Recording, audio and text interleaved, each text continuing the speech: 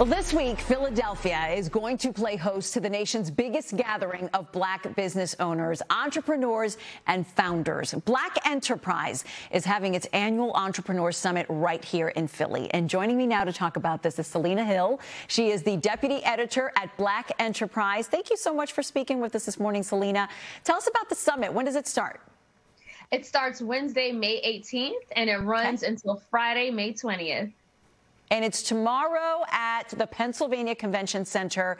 So much room for business owners to come in and really just shine. What do you want to tell people that are going to be here and maybe are interested in the world of business? This is your chance and your opportunity to get the insights, tools, and resources you need to launch, scale, and grow a business. There are going to be hundreds of entrepreneurs there for you to connect with and network with.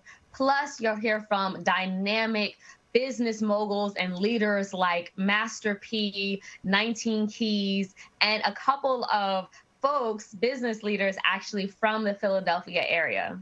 You have a great list of speakers, an extensive list. Talk about the lineup and what you hope to get from their speeches. So often we hear in the communities of color, there isn't enough room at the table, that everybody's trying to get in on making a success story. What do you say to that?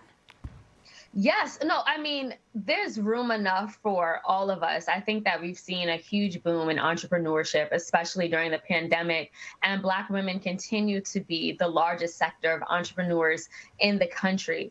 And this is what we're doing, is empowering them to launch businesses, scale businesses, and just be successful business owners. And to answer your question, you'll hear from, again, dynamic leaders, folks like James Lindsay. He's the CEO and founder of Rap Snacks. He's from Philadelphia, and he went on to found this Rap Snacks, which is a huge food line that features folks like Cardi B and Migos on their chips, and they taste delicious, and they're all over the country. So you'll hear from him about his journey, how he started off in Philadelphia and went on to partner with Master P and continues to build a number of businesses. That is so motivating to hear this. How did you choose Philadelphia? So every year, we've been actually doing this summit for over 25 years.